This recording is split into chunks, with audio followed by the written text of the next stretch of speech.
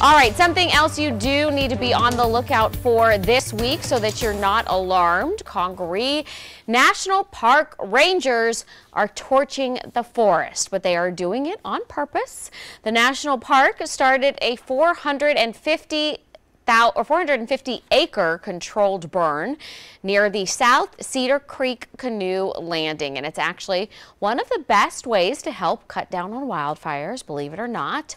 Rangers warn individuals in nearby campgrounds or using the trails in the area may encounter some smoke and from the controlled burn. It is expected to last through the first week of March.